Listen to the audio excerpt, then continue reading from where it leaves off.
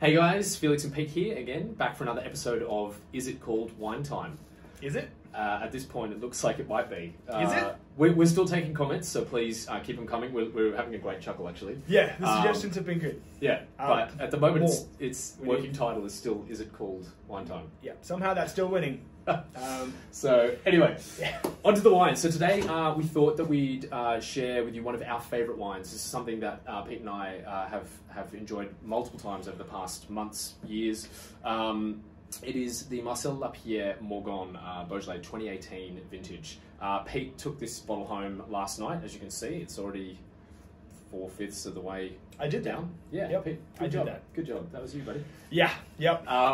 Anyway, so I enjoyed it. gratefully he's brought it back in, which is very kind of him. Yeah. Thank you. So we can both have a look at it. I think we can all share. And what's interesting as well is that obviously this wine's been open for 24 hours now, and it's nice to see the evolution of a wine and how it can change from day one to day two, and so on and so forth.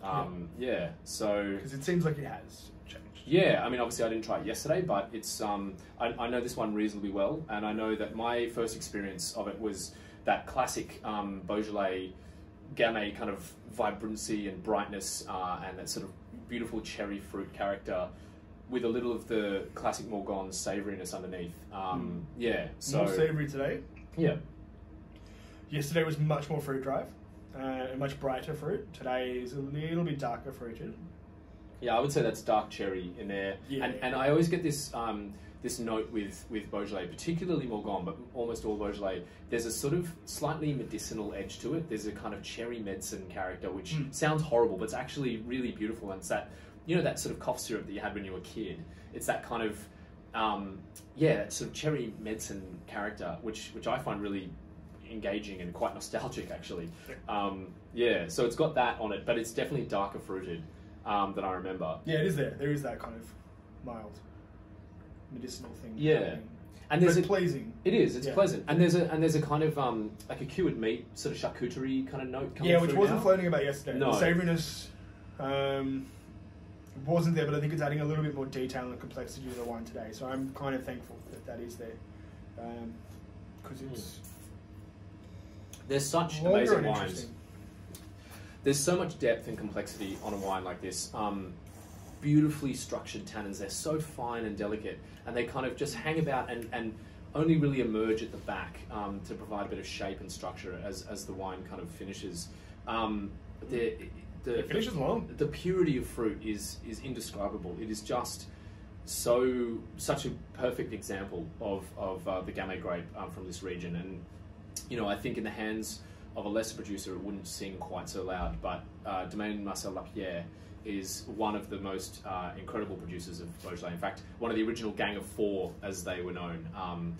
So that's Lapierre, Foillard, Thévenet, and Guy Breton.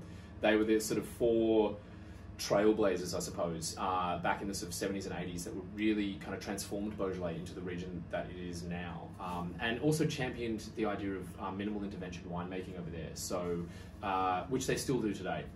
Domaine Lapierre, Marcel himself has passed away, but the domain is still run by his son and granddaughter, and they are still carrying on his principles and making these exceptional wines that you know we just absolutely love. Yeah, they're so good. So yeah. It's interesting to see it on day two. Yeah, it was very nice of me to bring in. It was very nice of you to yeah. bring it. Thank you. Yes. Thank you.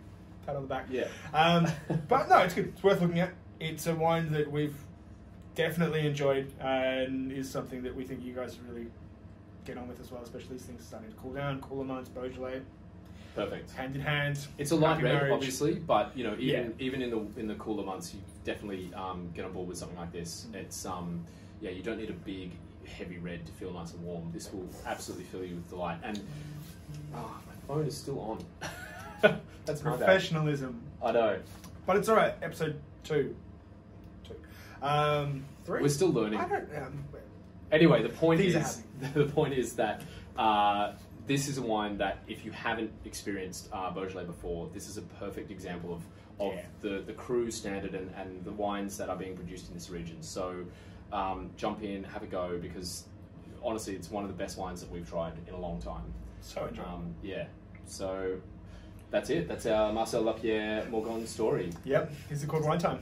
Is it called Wine Time? At the moment, it is still. Yep. I hope you've enjoyed this episode. We'll catch you next time on Is It Called Wine Time? See ya.